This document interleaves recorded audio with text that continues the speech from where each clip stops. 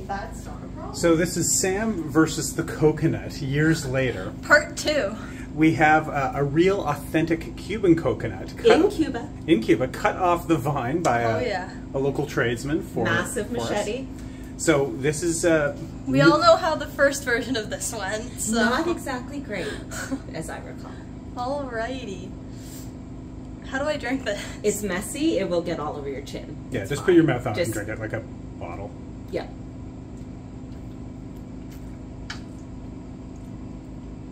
Whoa. Right? That's actually really good.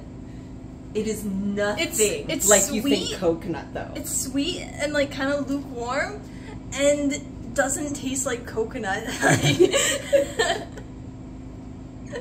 That's really good. That's good, and that's a fun way to drink it.